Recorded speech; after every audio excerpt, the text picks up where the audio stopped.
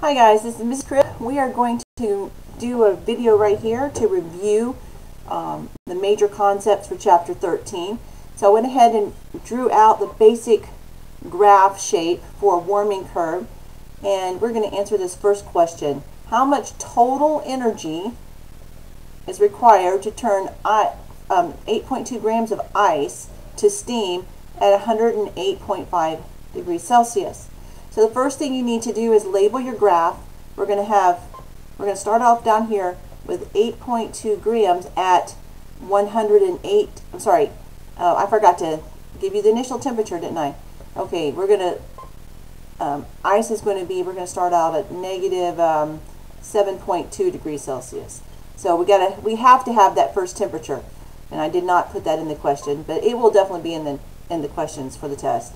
So negative 7.2 degrees is at the beginning temperature, negative 7.2 degrees Celsius.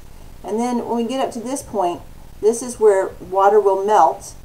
And so this is the 0 degrees Celsius part, and this is the part where water will turn to steam. So that's 100 degrees Celsius. And then we're going to go all the way up to 108 degrees Celsius. And, you know, this is not to scale, but I'm just going to put 108.5 degrees up at the top. Okay, so you should be able to label the temperatures. This is the first temperature right there. And now we need to remember things like this flat section is where you use the formula for the heat of fusion, the delta H of fusion. And here, this flat section, the latent lazy heat section, is where you use delta H of vaporization. And then all these diagonal areas, each one of them, you use Q equals MC delta T. Q equals MC delta T. And that's used for here and here as well. Q equals MC delta T. MC delta T. Okay, remember that the diagonal sections are called sensible heat because you can detect the temperature changes. And the flat sections are called latent heat, lazy heat. There's no temperature change. There's only a change in phase. If you go this way, we're adding in energy in joules. So if you go this way, you're melting. And if you take the energy away, you're freezing it. And here on this latent heat, if you go this way, you're turning it into a gas. And if you go in the opposite way, you're condensing it. It's going back to a liquid. So you also need to remember what state of matter is it at each point. At this first state of matter, we have ice, solid, a solid ice. The second one, we still have ice, but ice now is 0 degrees Celsius. And then we do the melting process, and on the other side, we have a liquid. So the liquid is now at 0 degrees Celsius. Then we heat up the liquid, and on this side we have a liquid, but the liquid is now 100 degrees Celsius.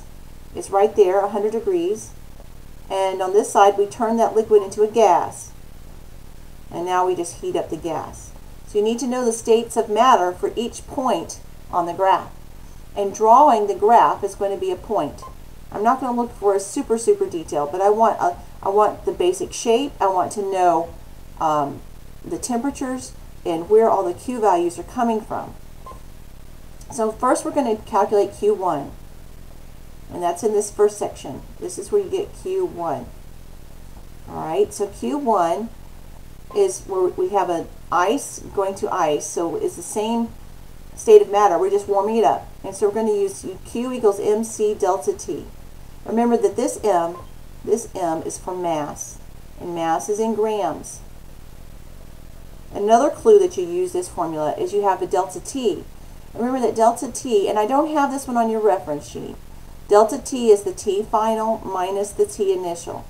I'm okay if you add it to your reference sheet at this point, but you should know this formula. The final temperature is the second temperature. So at this one section, you only look at the temperature change from the beginning of this section to the end of this section. So in this one section, the final temperature is 0, and the initial temperature is a negative 7.2. So we'll calculate M. The mass is 8.2 grams. And then we need the specific heat of ice, and I'll come back to that in a minute.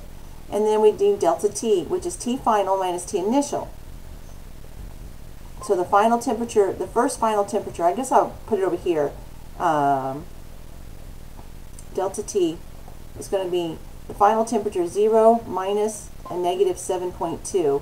So it's going to be 7.2 degrees, a positive 7.2 because you're subtracting the negative. So we now need the specific heat. And since we're dealing with ice, we need the specific heat of the solid. So we're going to go look at that chart. This is the reference chart you should have, and I also put it in the email to your parents so you can print it out if needed.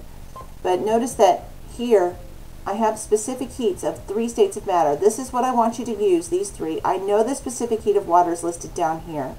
I use this one more for a comparison chart. Use this specific heat. If I ask you for a problem that involves iron or gold or copper, you do need to look at these specific heat values. But for this complex thermodynamic question, that's what it's called. It's not that complex, it's just got a lot of steps. Use these 3 right here.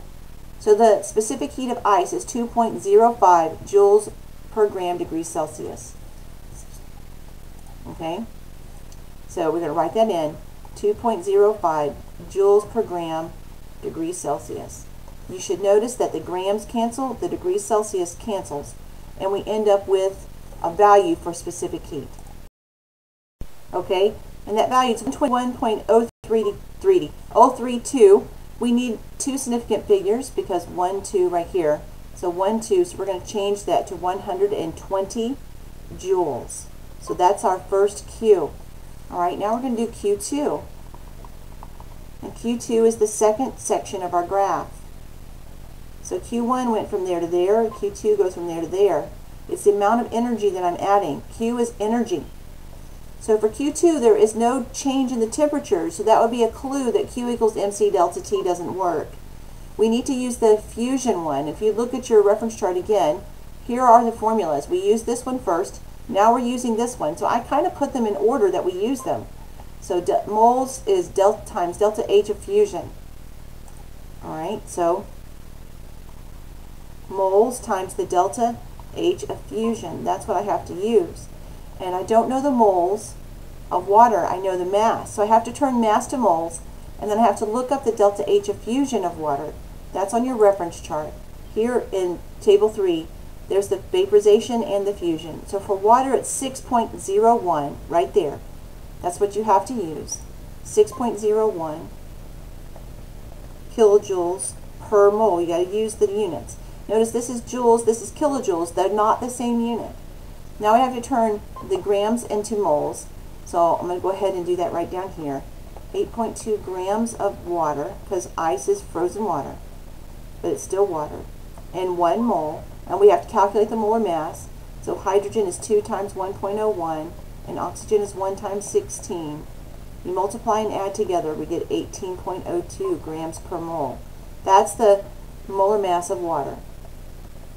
And so now we can figure out how many moles we have just by putting that into our calculator.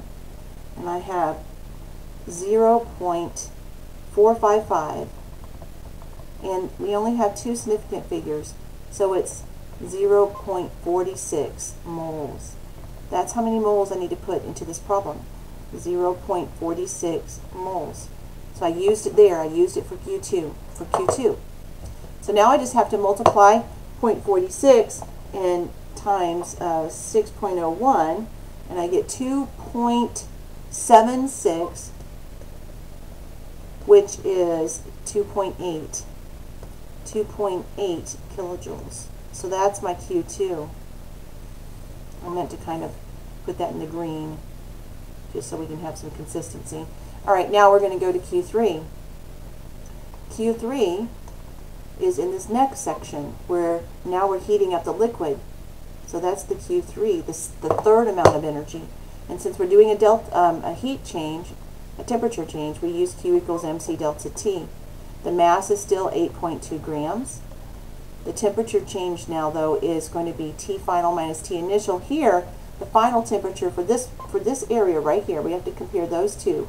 The final temperature is 100 minus 0, so it's just 100 degrees Celsius, except for I need the decimal point.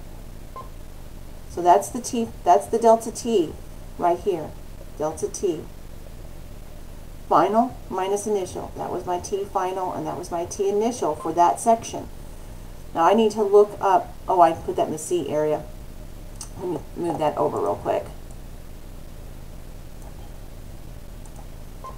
All right, over here, 100 degrees Celsius. I need to look up the specific heat now of water.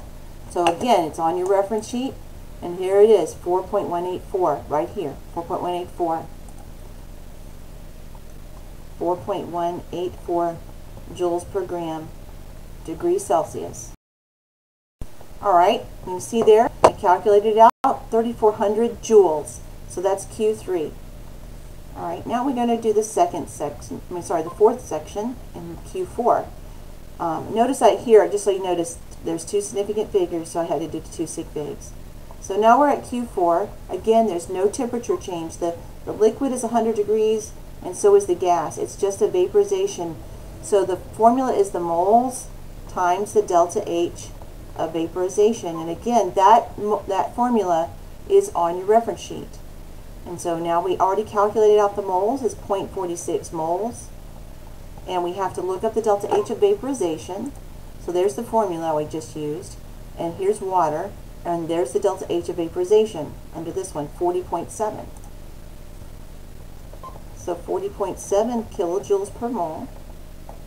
The moles cancel. Again, I'm canceling all the, I wasn't canceling all the units, but they cancel. If you go all the way back, you can cancel them all. And it's 0.46 times 40.7, which is 18.7. And two significant figures. We have 19 kilojoules. There's the Q4. 19 kilojoules. All right, so we're almost done. We have to go to the very last section and calculate Q5. And so notice that the total energy is going to be all these energies added up together, because this is the amount of energy we're adding over time. So we're going to have 5 pieces, 5 steps, but then we add it all up to get the total energy. So Q5, again, we have a temperature change. We're going from this temperature to this one. So that's the final temperature, and that would be the initial temperature in this section right here. And so the final temperature is 108.5. So Q5 is MC delta T. The mass is still 8.2 grams. We have to look up the specific heat now of steam, because we just turned it all into gas. So we go to here. There's the specific heat for steam, 2.01 joules per gram degree Celsius. So 2.01 joules per gram degree Celsius. And we need our T final minus our T initial. So for here, for this one, it's going to be 108.5 minus 100, which is just 8.5 degrees Celsius. Now it's 100.0, okay? So 8.5 degrees Celsius is my new delta T. So all of my temperature changes from the beginning to the end are only in the areas that are slanted, okay? So now we cancel out all of our units and multiply again to get. All right, and I did that, and it's 140.09 or 140 joules because of 2 sig figs. And then we have one last Q. We're going to calculate the total energy. And that total energy is going to be from the beginning all the way to the very end. So we have to add all the Q's together. Q1 plus Q2 plus Q3 plus Q4 plus Q5. All right, so we write them all in. Q1 is 120 joules. Q2 is 2.8 kilojoules. Q3 is 3,400 joules. Q4 is 19 kilojoules. Q5 is 140 joules. But now we can't add it together because we have joules and kilojoules, and the units have to match. So I turn all the kilojoules to joules just because it's easy. Remember the 2.8 kilojoules, the conversion, there's 1,000 joules in 1 kilojoule. So that's 2.8, 1, 2, 3 spots. That's 2,800 kilojoules. 2,800 joules. So that turns to 2,800 joules. And 19 times 1,000, this turns into 19 1,000 joules. Now I can add them all together and talk about. All right, I got 25,460, and now I have to look at significant figures. All right, remember when you're adding, you look at place value. This one goes to the tens place. This one goes to the hundreds place. Hundreds, thousandths, tens. So this one is going to determine the significant figure because 9 in the 1,000ths place is less significant than the hundreds place or the tens. So I can only go to the thousands. So I have to round this up to 25,000 joules. Okay? Now, if you had to write this in scientific notation for some reason, and you don't have to for here, all you have to do, you start off with the decimal place at the end. You move it 1, 2, 3, 4 places, and that would be 2.5 times 10 to the fourth. You can only have one number to the left of the decimal for scientific notation. Remember that. This answer is perfectly acceptable for this example problem. Sometimes you have to do scientific notation to correct for the significant figures. Okay, this problem is worth 8 points. So you can see why. There's a lot of work, and I need you to show me all the work so that I can give you partial credit if you missed pieces of it. The key is to get the correct formulas, so please be careful about that. Now we're going to also do just some simple ones. If I said, let me write the question for you. All right, how many kilojoules of energy are required to turn 71.6 grams of ethanol from a liquid to a gas? All right, we'll have to go look at when you're turning from a liquid to a gas. On the warming curve, you use the delta H of fusion. That's what this one, sorry, vaporization. A gas is a vapor.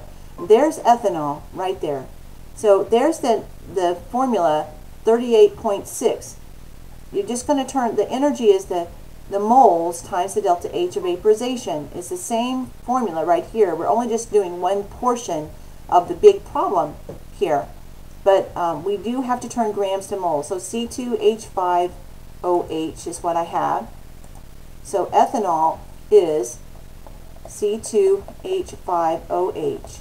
So first we got to turn mass to moles. We have 71.6 grams of C2H5OH. We have to do the molar mass.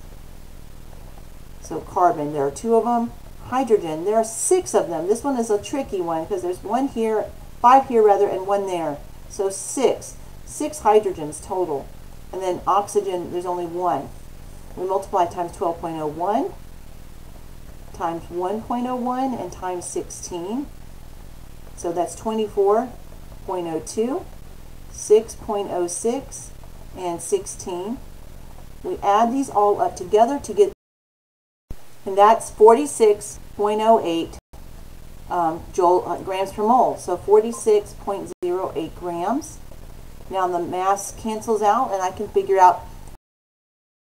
All right, and that would be 1.55 moles. There's only 3 sig figs, so 3 sig figs here. So I have to start off by turning the mass to moles, and so now I know Q, the change in Q is equal to the moles times the delta H of vaporization, because I'm turning it from a liquid to a gas. This is vaporization.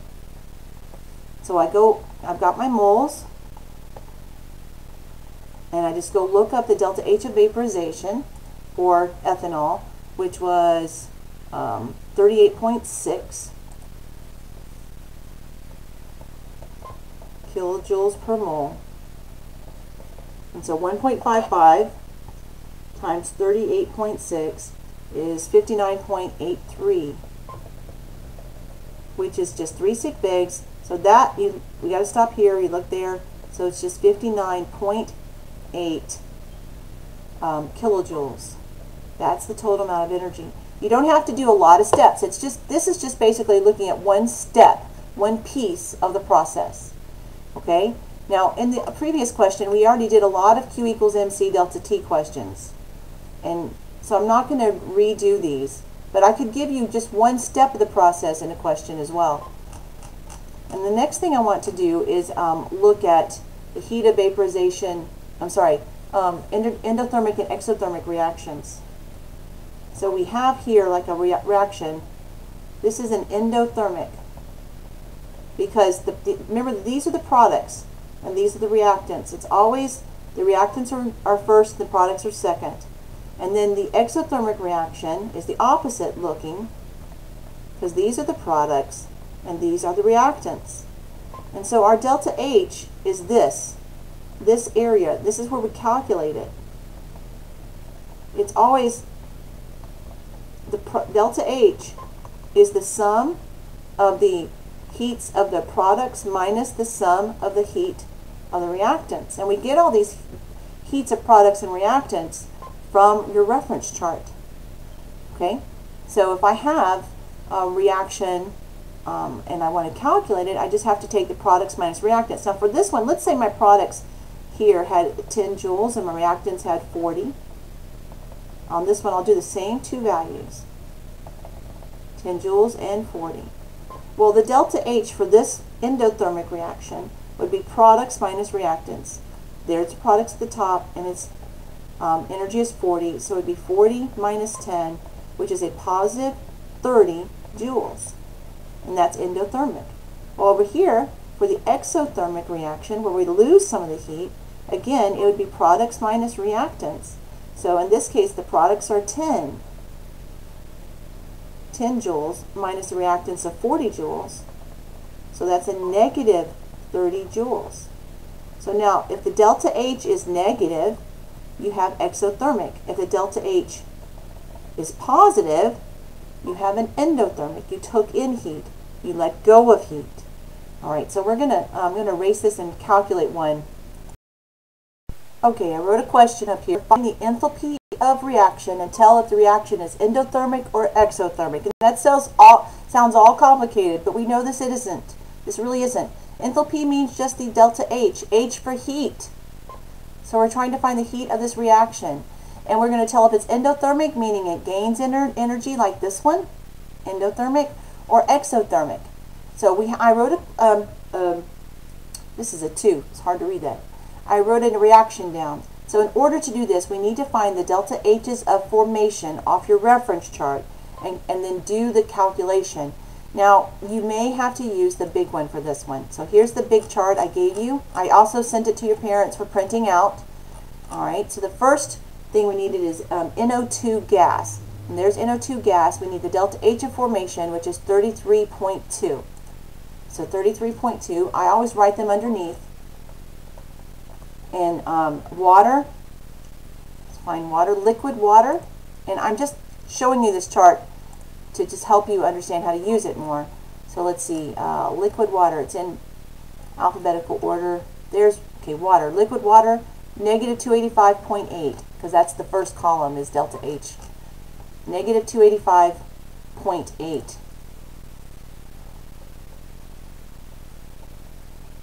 All right, then I'll find the rest of these and put. All right, there's the rest of the values. Notice I wrote the units over here. All of them have kilojoules per mole.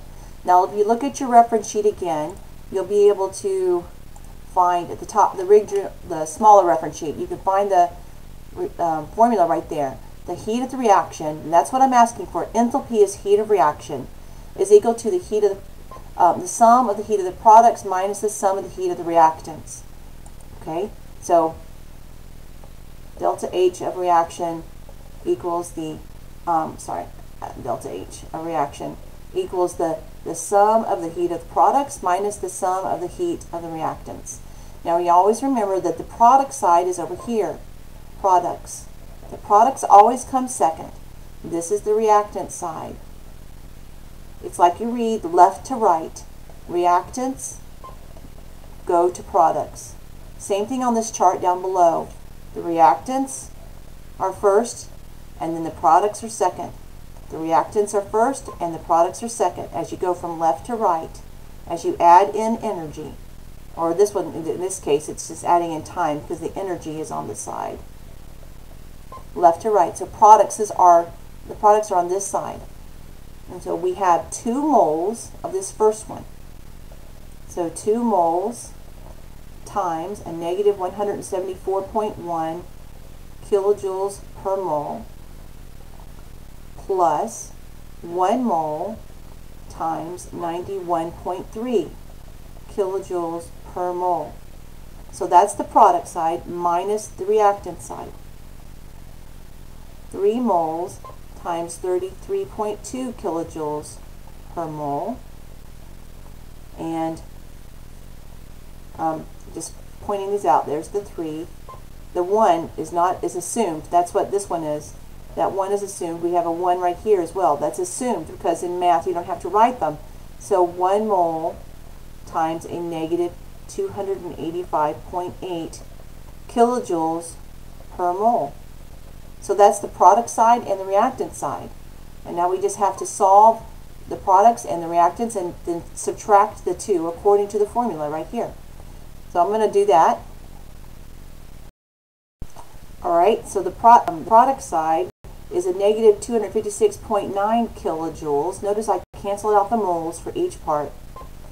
Remember, this 1 mole is this 1 mole right here. I'm sorry, over here, because it's products minus reactants. This 1 mole is this 1 mole here. Like that. Okay? Products minus reactants, second minus first. So now we got to just do the math and get the final answer. Don't forget that you can subtract a negative. It's like adding a positive. So negative 256.9 minus a negative 186.2 is a negative 70.7 kilojoules. So the delta H for this reaction is a negative 70.7 kilojoules. So there's the answer. Is it endothermic or exothermic? Well, look down here. When a delta H is negative, you have an exothermic reaction. The products are going to be lower than the reactants. So this is an exothermic reaction. Now you could have an endothermic reaction too. Now if it's exothermic, and this is something that I'm going to erase this section over here and you'll see why. Something that was missed a little bit. An exothermic reaction has a negative delta H, but that doesn't mean you put it negatively into the reaction. If I ask you to write the heat into the reaction, this negative sign tells you to write it over here because that heat is produced or created or let go of. So this, you write it as a positive 70.7, not because if you write it on either side, you're going to be putting a positive. It's just that on this side, on the product side of the reaction, the left side, the right side, we created this energy. It left these two things. These two reactants lost this energy, but this energy was created by them. So this is where you write it in as a positive. So if it's written over here, it's a positive amount over here. That means if it's on the product side, it's exothermic, so that the total change in the reaction is negative. So that reactants started out high, and they lost this energy. They lost from here to here. They lost 70.7 kilojoules. The products of HNO3 and NO have less energy than the reactants of NO and NO2 rather, and water at the top. This energy used to be inside here, but when we create the products, this extra energy leaves. So the change, the products minus reactive, is negative, but you write it in on the product side. Now, if the delta H was a positive, you write it in. If the delta H of a reaction is positive 60.7 or something, you write that in on the reactant side. You would write positive delta H's on the reactant side. Negative delta H's on the product side. Okay?